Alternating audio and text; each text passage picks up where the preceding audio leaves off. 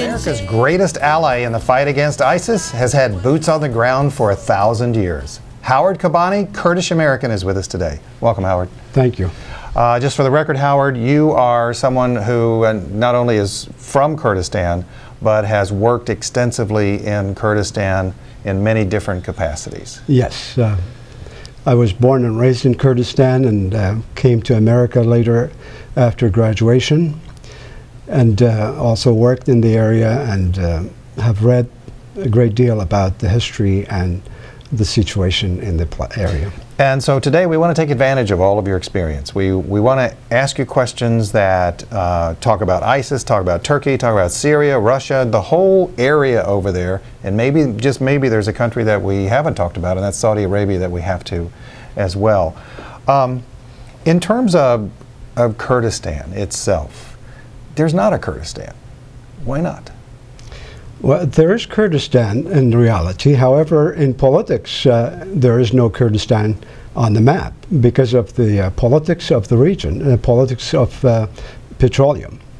Kurdistan was a country in history, and it was united under the Ottoman Empire, by the way, who lost the war to the Allies after World War I. And then Kurdistan was divided among the Allies, and it fell under 4 different countries, current countries of Turkey, Iran, Iraq, and Syria. Yeah, let's go ahead and get the map up, because if you look at Kurdistan right now, it would take parts. I mean, this is where the Kurdish people live right now, right? Right.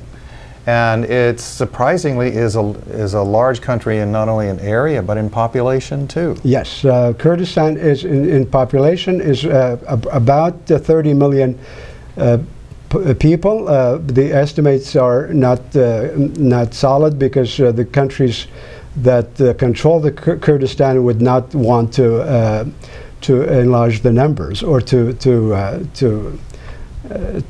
tell the truth. And the area is as big as France, in fact.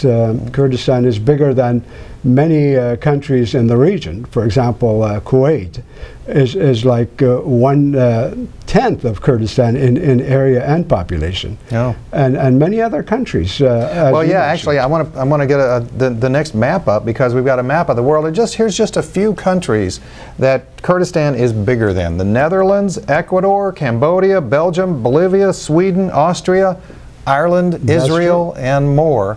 Kurdistan is bigger than all of those, yet it doesn't have its own country. Yes, and that's unfortunate. The tragedy of the Kurds has started with the discovery of oil in the Middle East. So that's what's important. That was what was important then, and hopefully that will change now because of the importance of the Kurds for world peace and stability in the region. Tell us about the Kurdish people. We're going to get a nice picture up, a woman right in the middle. There seems like there's respect for the woman, and you can see the woman's face. Yes, the Kurdish people are Indo-European in origin, and they have inhabited Kurdistan for more than 10,000 years, as far as we can go back in history, and maybe more. In fact, they discovered Neanderthals in Kurdistan. The Kurdish culture is very open culture, and it's kind of more like Eastern and European mixed up. We respect women as equal parts of the society. Women have, in history of the Kurds, governed, and we have poets, and we have people right now. They are a very important part of the society. And the Kurdish culture, unlike other cultures around us, have had origins from the Zoroastrian religion, which is a very tolerant religion. The Kurdish people themselves, are they a gentle people? Are they a warlike people? What are they? Well, the Kurdish people, generally speaking, are very gentle and respectful, and very high degree of hospitality, and those kind of features that really are hard to describe unless you go and become a guest in a Kurdish house.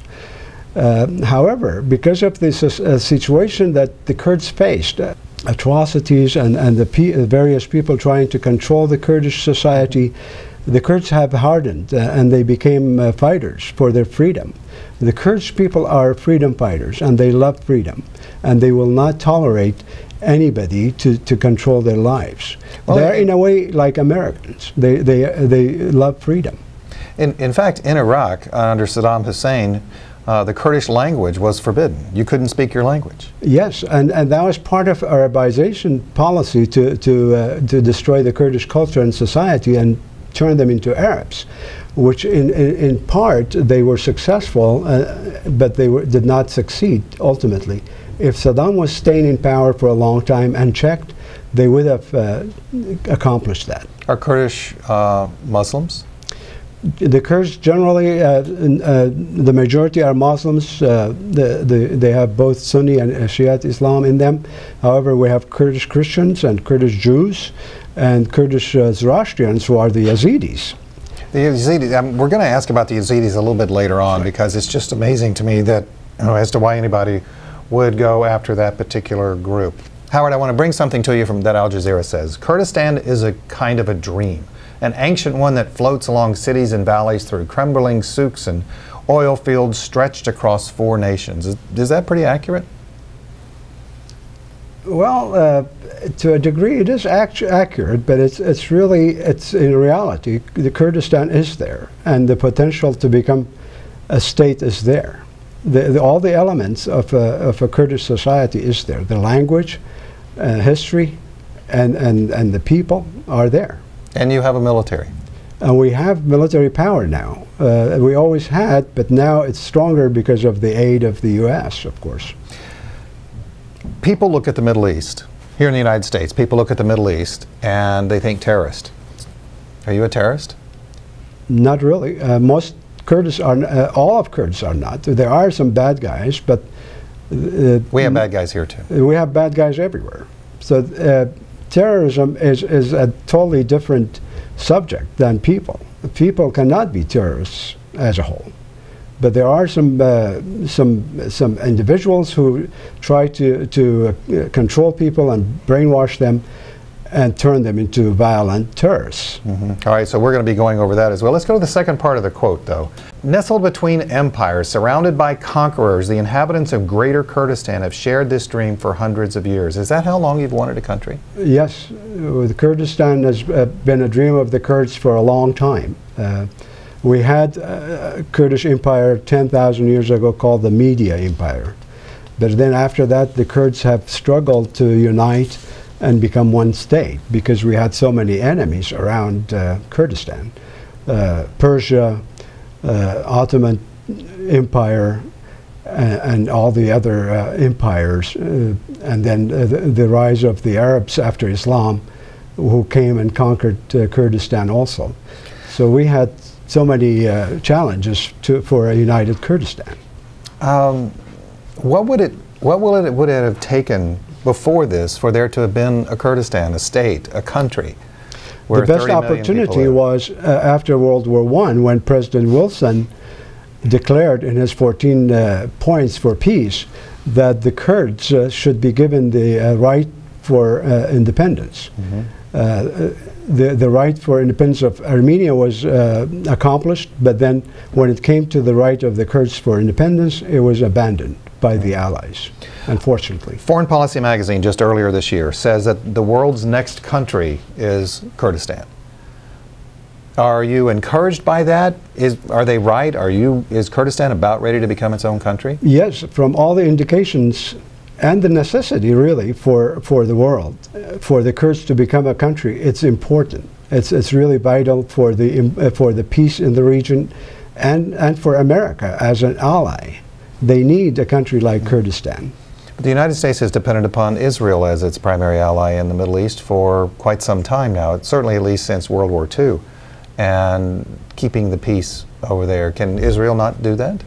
Israel hasn't been able to keep the peace in the Middle East. They have tried to keep the peace in Israel, but as you know, in the Middle East it's exploding, and it's hard to keep peace. And now the only people who are really fighting the terrorists in Middle East are the Kurds. And they are the best allies that America has ever had in the Middle East. In fact, the foreign policy article also says that the United States is indeed the ones who today are putting Kurdistan back on the map and back on the forefront by saying this. There's two reasons. The establishment of a no-fly zone over the region after the Allied victory over Saddam in 1991, and then number two, the overthrow of Saddam in the U.S.-led invasion in 2003. Is that right? That's right. That was the beginning of the return of the Kurds to power. But it's not completed yet because of oil politics. We have tried to appease the Saudi Arabia and Iran and Turkey because of the oil politics and ignoring an important ally like the Kurds. What do you mean by oil politics here? Oil politics, in order for us to appease the countries that have oil, we had to abandon the idea of that the Kurds should be independent, or Kurdistan should be separated from Iraq. Although Iraq was not a real country before World War I, but they wanted to maintain that status quo because we didn't want the Saudis and the Iraqis and the others in the area to be upset with us. But the reality is the Kurds need to be independent because they've been so mistreated in the past history. Kurds have oil, don't you? Yes, we have a lot of oil, and that's really the tragedy. We have had the oil, but the Iraqis and the Turks and the Persians, they have taken it from our country. And the other countries, the superpowers, haven't seen that, or they just wanted to continue the deal with those governments, knowing that the actual oil resources and the natural resources are in Kurdistan. But today, though, the actual control over a significant amount of oil fields is in Kurdish hands. Today it is, and that's why it's becoming really more realistic to have a Kurdish state, because they see that the Kurds are a better ally than most of the people in the region, and they're more pro-West and pro-freedom and pro-democracy. Are there several Kurdistans? Are there several Kurdish sects, if you will? There are right now, because of the situation in Kurdistan being divided into those countries. Every part is a little different in their politics and their behavior. But their real dream is to unite under one country someday. But right now, it's a different situation. Wouldn't it be very, very difficult, though, for there to be a Kurdistan as a country itself, since you would take from Syria, from Iran, from Iraq, and from Turkey? In practice, it is difficult, however, but this situation is an artificial situation created after World War I. The Allies divided the region in this way. It's not set in stone. The people are the same people on all those borders. But the borders are artificially created by the Allies, which now need to be changed. You know, it's an interesting thing. Here in the United States, we hardly ever look at World War I as anything that is current or relevant to us today. But in your country and in most other countries around the world, something that's only been 100 years ago is very relevant. It's very relevant, and it has created so much tragedy in the region. The Kurds have suffered in all those four countries in the hands of the majority so much that it's hard to believe. And you can see what some of these criminals are doing to the Kurds even today in parts of Iraq. They're controlling part of the population, like the Yazidi situation. Mm-hmm. They are Kurds, and they were destroyed by these terrorists. And we have faced this situation ever since after the invasion of Kurdistan by the Arabs and other people.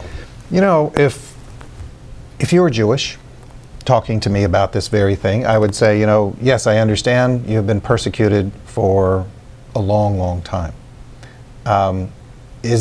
Is there a similarity between the way that the Jews have been treated and the way the Kurds have been treated? Yes, especially since after World War I and the division of Kurdistan and Kurds becoming a minority in each state and trying to gain some freedom from these regimes who are dictators, by the way. Mm-hmm. It has created a lot of tragedies in people's lives, and that's one of the reasons I had to leave my home country and come to America for freedom.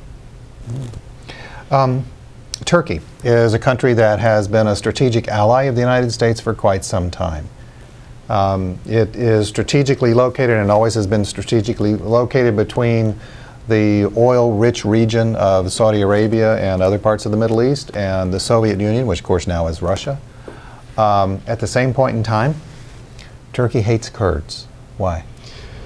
Well, they hate the Kurds because the Kurds are trying to gain their freedom. They are controlling the Kurdistan, the eastern part of Turkey, ever since the Ottoman Empire controlled that region, and they claim all of that is theirs, which is not.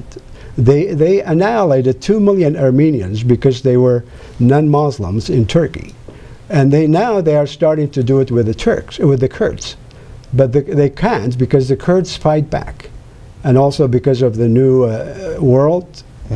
Information going out everywhere. They cannot do what they have done to the Armenians, but they tried.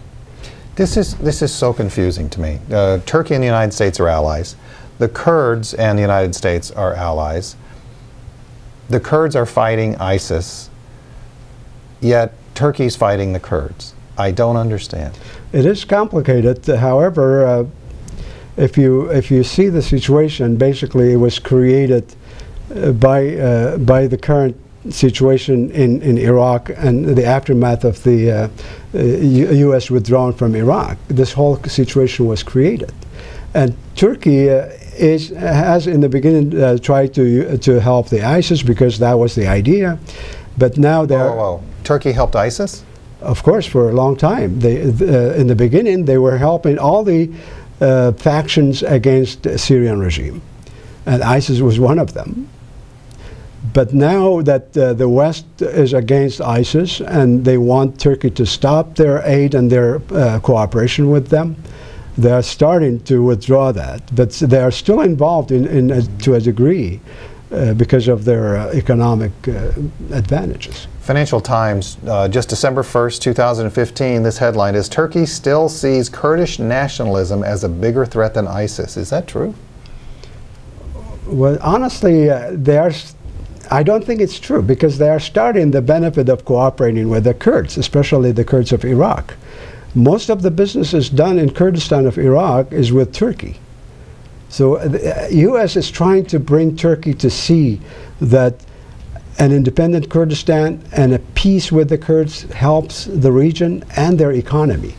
But because the Turks are so racist against the Kurds and others, like Armenians, they can't see that. And they try, but they can't. They're completely blinded by that fact. But the reality is, it's in the best interest of Turkey to have peace with the Kurds. Okay. They're not likely to change, though, are they? They have to, if they want a better world for them and their children and their, their generations. They have to. Peace ultimately has to prevail. Is Turkey buying ISIS oil? That's what I read also, but I really don't know. I'm not an expert on that stuff, but there's a chance, there's a possibility, because all this is going on. How do they get their weapons? How do they get their money? How do they sell their oil? Somebody's buying their oil. Somebody's buying it, and they're getting arms from somebody. So it's basically a lot of countries have created the situation, including Saudi Arabia, Iran, and Turkey, and now Russia. When the United States went into Iraq, one of the first things that the Egyptian president at the time said is that the United States has just created 100,000 bin Ladens. Was he right? The issue is much bigger than that, as you know. It started really with this fanaticism in Saudi Arabia and also in Iran. But Saudi Arabia is another ally of the United States. Ally, it used to be an oil ally, but not really strategically or fundamentally. I mean, not philosophically for sure. They are not Westerners, and they don't believe in the Western values of democracy and freedom. So how could they be an ally, except for oil business? Well, that's the key then, isn't it? Yes. That's the key. I think in Kurdistan you just need to produce more oil, and then we'll like you. And that's what's happening now. I mean, the Kurds are 100% cooperative with America and the West. And not because of the oil, but because they love the values of the West.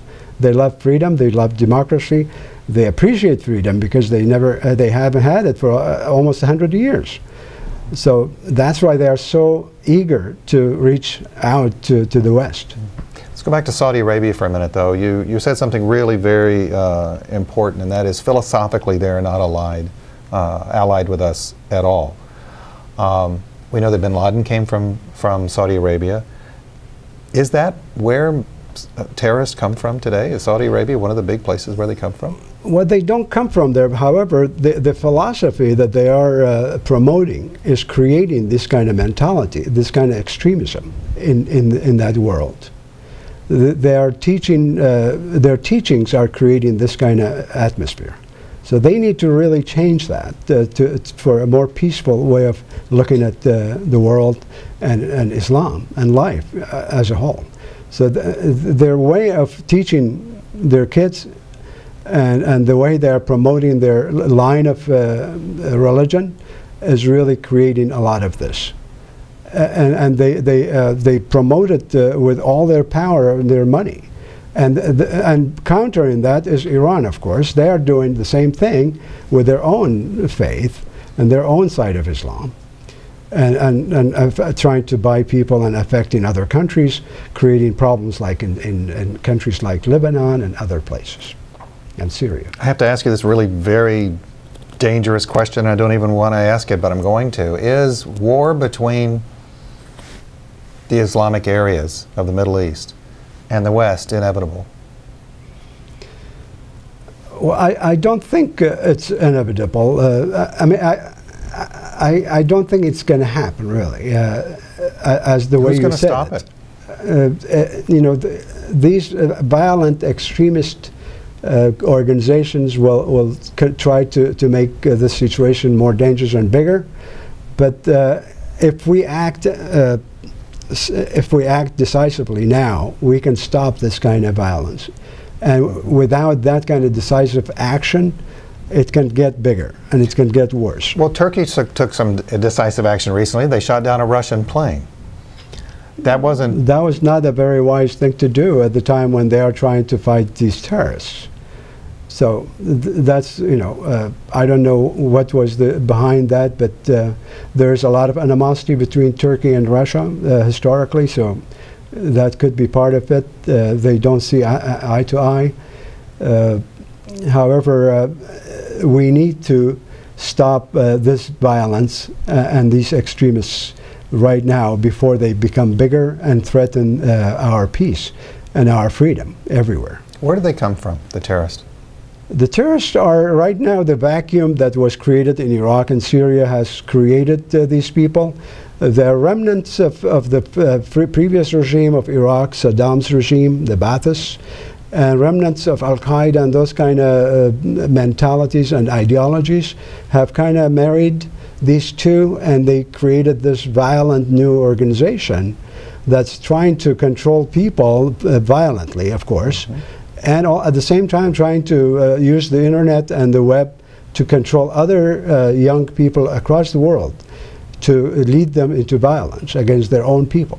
Well, they're succeeding in doing that. And that's the danger, and that's why we cannot play politics with this as we are doing now. We have to be decisive and going in and finishing this kind of violence. What does that mean? We have to be decisive about this. What does that mean? It means to use all our resources, military, financial, science, humanity, whatever we can, to go in and stop it, whether it's helping the Kurds get stronger and fight, which are the only people who are fighting terrorism right now, or going in with our military might and control the areas and return it to peace. We have left a vacuum with our military power, and which it was filled with this kind of violence. So we have the responsibility, really, the moral responsibility to go back and clean up this mess.